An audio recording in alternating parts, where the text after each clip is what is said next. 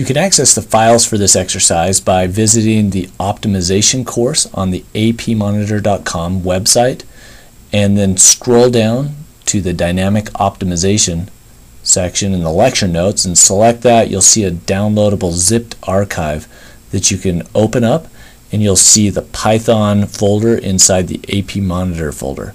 And those are the files that we'll be working with here. Okay, so first of all, we're going to create a model file. Now this is a exponential decay function with upper and lower bounds on k. Y is my measured value. The variables, I have 3 for initial condition for x, and then I'm going to try to minimize the difference between model and measured value subject to that differential equation. The $sign is the differential term. Okay, and then I have a data file as well. I'm just going to fast forward through this one. These are just time and y values, and this is going to be used in my objective function.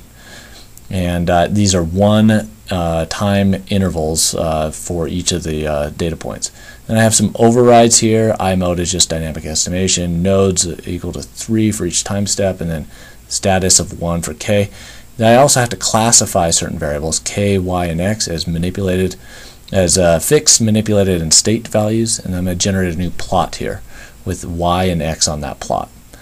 Okay, so now I can also take this file. I don't even have to use Python. I can just take this file and plug it into the web interface. I'm going to copy this and go back over to the APMonitor.com website, solve optimization problems, plug this into the text box here, and then I can click solve.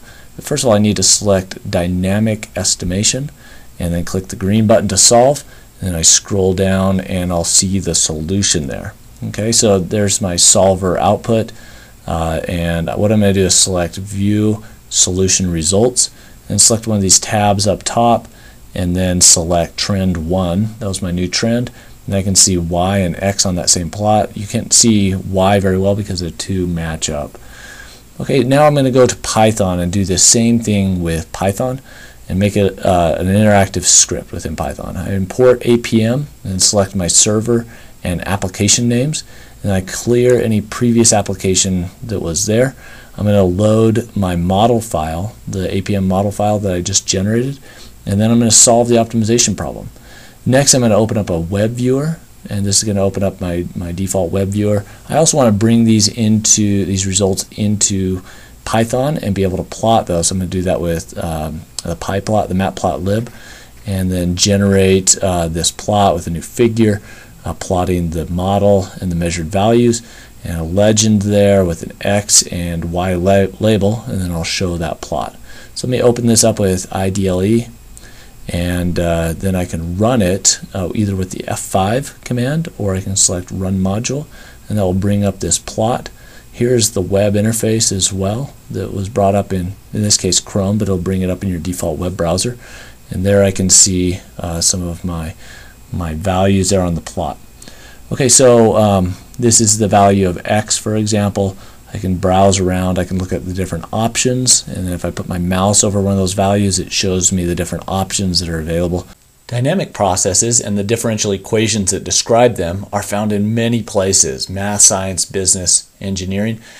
We're going to go through 4 examples here, one in Excel, another one in MATLAB, yet another one in APMonitor modeling language, that's with the MATLAB toolbox, and then again in APMonitor with the Python toolbox. We'll not only solve these equations, but also show how to do dynamic parameter estimation or dynamic optimization.